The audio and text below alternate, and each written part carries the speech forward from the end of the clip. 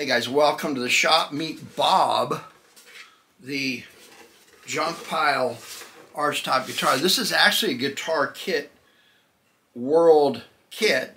It looked brand new the other day, and we've done a lot of work to it, but we're at a point now where we're starting to individualize this guitar to give it its theme. I've got a gauge in here from a T-model Ford and some matchbooks and stuff, and we're going to do some to the neck. We're also going to do some stuff to the body in a future episode, but what we're going to do here is we're going to use some license plates to fix up this guitar or ruin it, whatever your preference is. Now, when Bob the archtop is done, you'll be able to tell, because when you see an eye pop up here called something about start to finish Bob, that's what it'll be, and you can click on there. But little short episode today. There's going to be another one in a week about doing something else, but we're going to focus on putting a license plate up here on the headstock and doing it in such a way that it's safe, it doesn't cut somebody, the tuners are functional, and it adds rather than detracts from the guitar. So, a little bit about this thing.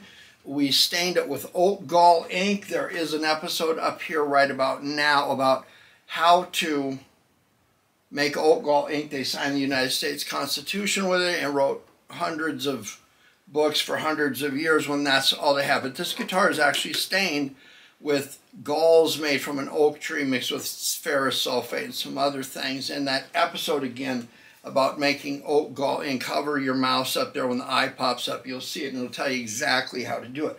But we're going to hit the bench and we are going to go through this fairly quickly. I'll show you how to do it and how it turns out well, and how to use scrap metal to make the guitars more interesting. Let's hit the bench. Okay, let's throw the special rag up here, and that way we can protect this wonderful, beautiful, pristine neck. You have seen me use license plates and different pieces of metal and stuff to cover up headstocks, used for pickup surrounds, pick guards, jack plates, that type of thing. And on this guitar, we're going to end up using a couple of these Arizona plates. I like the one with the cactus, so that's going to be up here. There's going to be a lot of Arizona theming here, so I got a couple of these plates.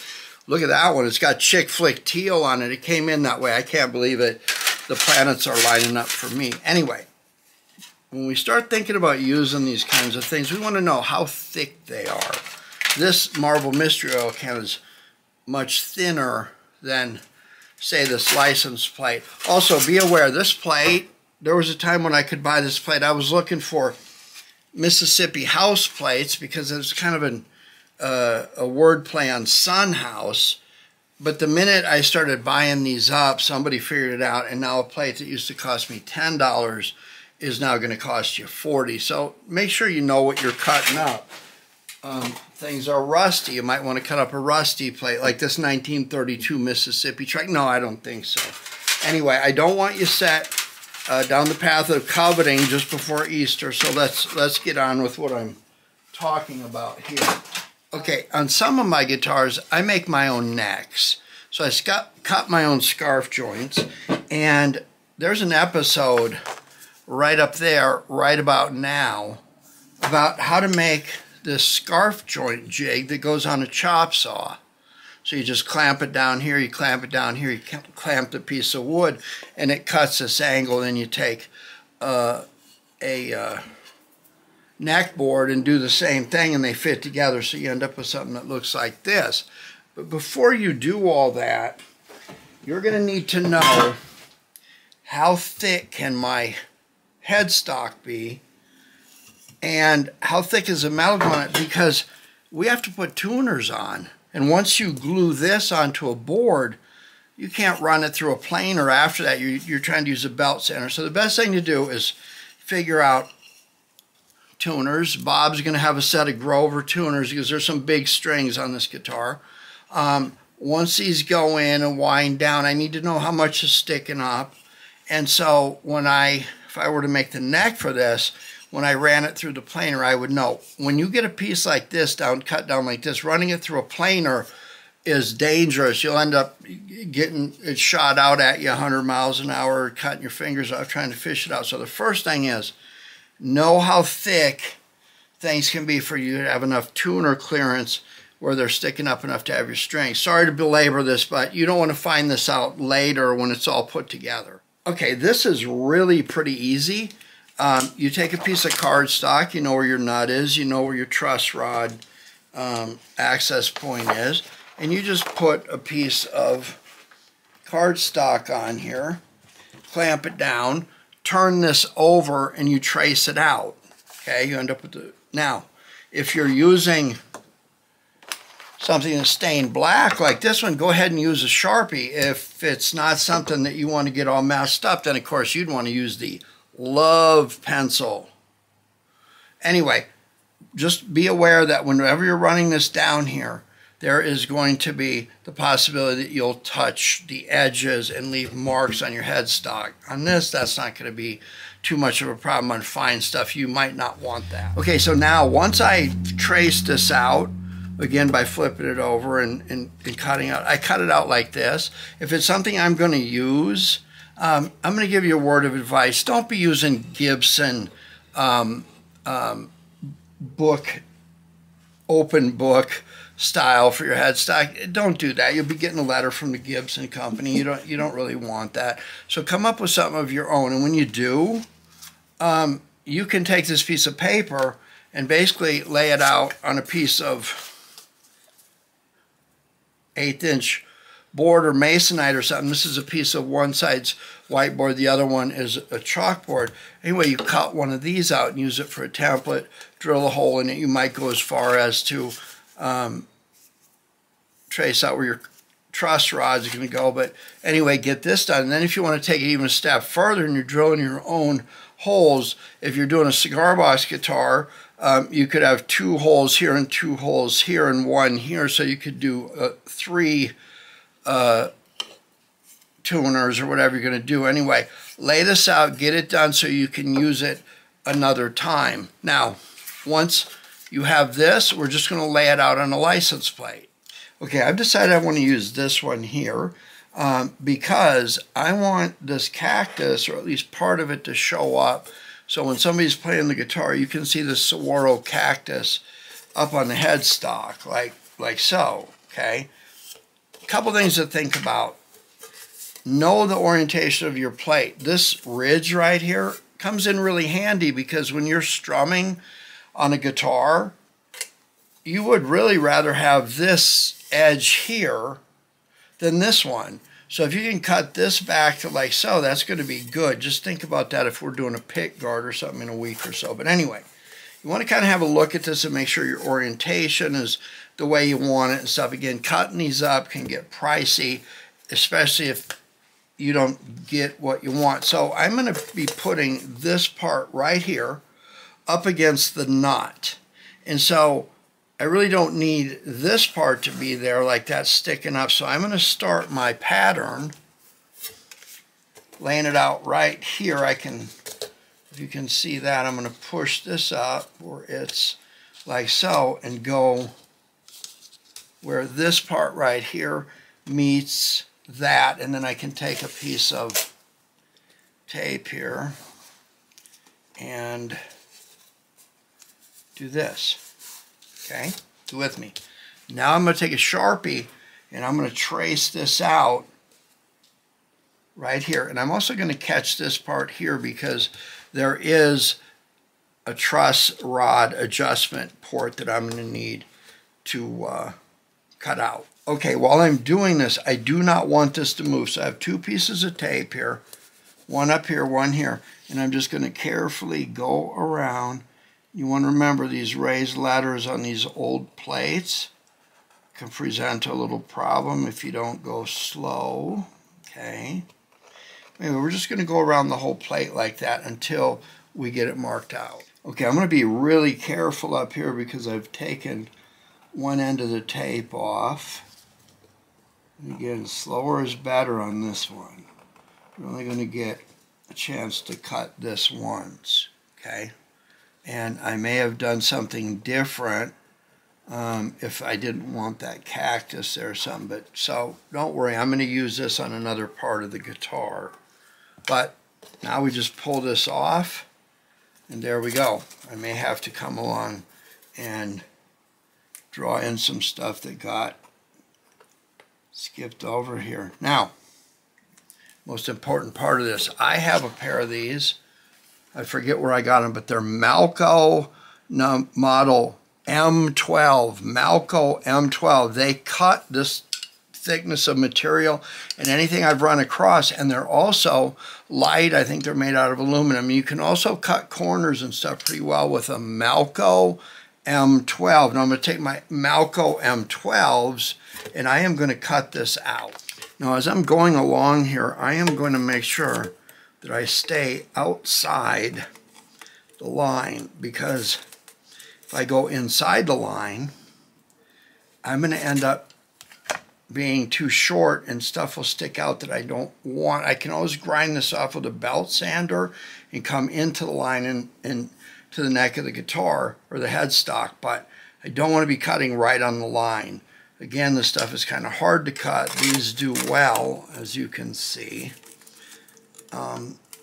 I do want to try and save this and this if possible. Anyway, I'm going to get this cut out and I'll take it to the belt sander. Okay, now notice here that I've actually cut way past where I want to stop so I could preserve that. And I'm also going to go way over to here and cut this like so, right up to where I can cut across. That way I can preserve all of this for another project. Okay, now I can come across here and cut this, and these will turn a little bit, but I am just going to try to cut fairly straight across, and then once I get the big plate going, then I can come in and cut down into there and get the rest of this down to the mark with a belt sander. Okay, now we've got this roughed in with the belt sander and clipped off this end where it's going to sit against the nut. What we want to do is we want to kind of line everything up here, and we want to clamp it down like so. And then what we're going to do is when we see everything's okay from the top like so, then we can flip it over and we can take a fine Sharpie now and we can go along and see what's sticking out here and see what we need to do on the belt sander to get this really close. We want to remember now that the line we're drawing on the outside is right to the edge, so when we're doing our sanding work we can come in a little bit off of that because we want to be inside the edge. You really don't want this metal right up against the edge when people touch it. You want it pulled in a little bit, and then we're going to bevel it, in fact, a little bit when we do the final sanding on it. So there we go. All right. I can see black everywhere around. That's good. So we'll be clearing the edges here. Now, the last thing I need to know is when we were grinding this, it got to a point where some things got a little off kilter. I still have my saguaro cactus pointed this way up, so when the audience sees this, they'll be able to see that. But what I've done is I've marked off the center of the truss rod pocket right there, and I've taken this little slider gadget and I can put it against the nut and determine that my pocket on this plate needs to be, once this is lined up, again it's always best to clamp it. I like these clamps, have a little finger thing on them. You clamp this down, of course you go along and look and make sure that everything is the way you wanted it, and then I can see that the center of that is right there and it needs to come to out here. So I'll just cut this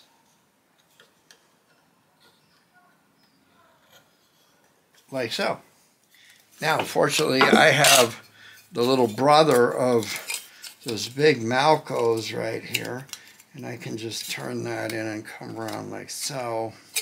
And again, I'll just take a hand file and go to the belt sander and get this all straightened out. And you can see that our truss rod pocket is open. Everything will fit. You can trim that down just a little bit more, but there's going to be something covering this, so I don't have to worry too much about how it looks. It's just important that I'm able to get a screw there and there. Okay, there we go. Everything is lined up. I can see a little bit of black around everywhere. I'm going to take the clamp. I'm going to clamp it down. Again, make sure everything is lined up here, because this is the last chance. This is the last fair deal going down right here, people. All right, so now I'm going to take my awl and I'm going to pop a mark. You want to be careful doing this. I'm going to pop a mark right here. And I'm going to put one right there. And we'll come up on this corner like so. There we go. Right there, and another one right there. Now, I'm going to take a small drill bit, drill those 4 holes, and then we're going to use some Chick Flick TO screws and pin those down. We're also going to do a couple here and here. That way we can flip it over and figure out where our tuner is going to pop out and how do we drill this out cleanly.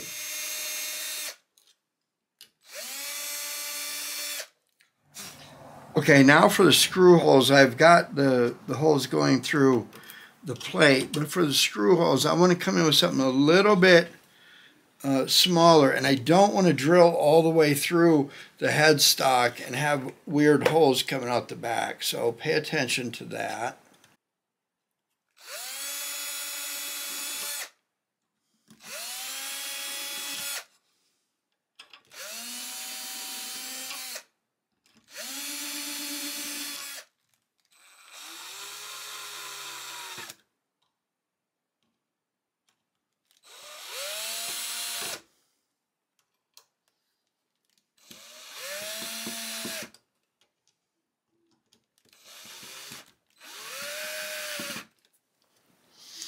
All right, now that those are on, we're going to pin this down a little bit. What we want to do is feel under here and see where the holes are.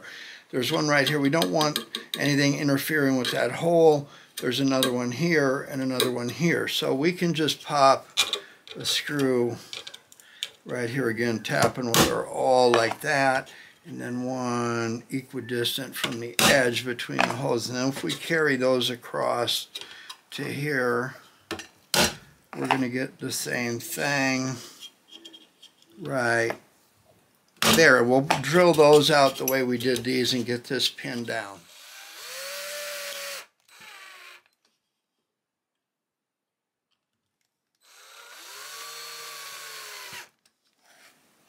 Okay, now it's going to be a little bit tricky. I can go along here and make sure that my edges are okay. If they're not, I can take a file and knock that down. I may put another screw or two in here. Once again, when we put the tuners on, the tuner has a nut that's going to suck this down, and we'll depend on that as well. But we're going to turn this over now, and you can bash the guitar on the light up there, but you can see that there's metal shining through those holes there. So what we want to do is get all the scrap apparatus out of the way, and we want to support the headstock like so, and we're going to take our awl and we're going to make sure we're right in the center of the holes, not off to the side of it. And then we're going to drill a hole, and then we're going to take one of these step bits and we're going to make sure that everything is the same size. Now we may have to take that off to do that or whatever, but we want to make sure that these holes are centered up. So again, you just take your awl, you look down the hole, you find the center, you tap it like so, and then we're going to drill a very small pilot hole through the back end of the license plate, through the tuner hole. You want to make sure if there's a letter that's raised up or something here, just take your time. You only do that once, like so.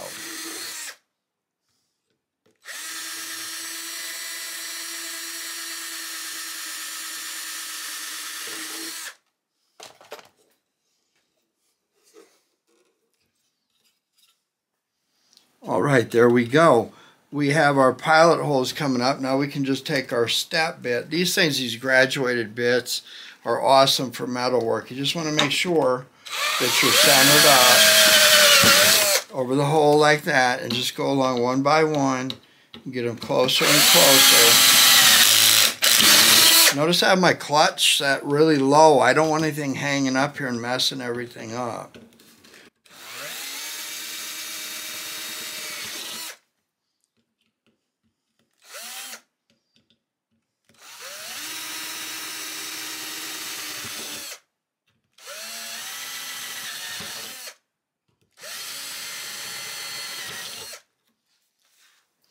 All right, moment of truth. We want to take one of our tuners here and we want to push it up through. It sits flat back there, so we're good. The nut fits down in here. Little problem here, not too big a one. These embossed letters here, let me get this marker open. These embossed letters here are going to cause a little conflict. So I'm just going to take the magic marker and make a little mark everywhere here where that happens. And then I can take a chisel or even a little mini grinder and knock those down where these sit flush with the plate. Easy money.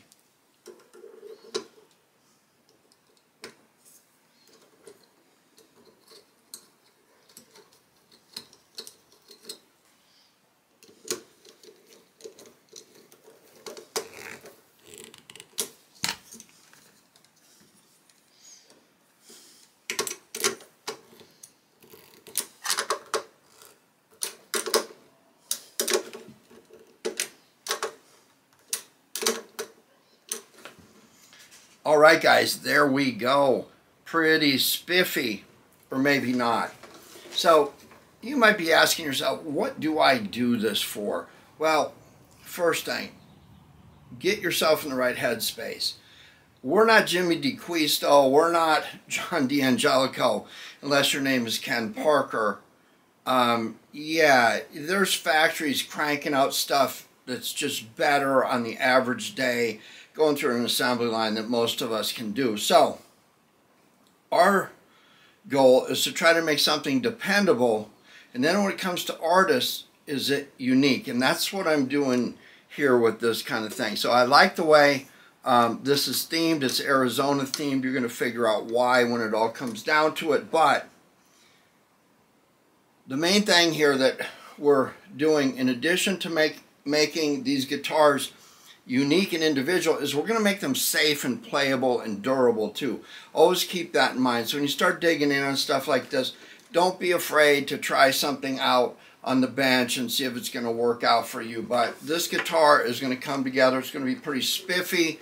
And again, we're going to have an episode about another license plate and this guitar on making a pick guard as well as the surround for the pickup and the input jack. So that said, if you like this kind of stuff, give me a like. Send me an email if you got an idea or a question. I'm always looking for ideas on content that you want to know, or when I'm not explaining things technically, let me know in an email. Give me a like, subscribe if you haven't, and I will see you soon.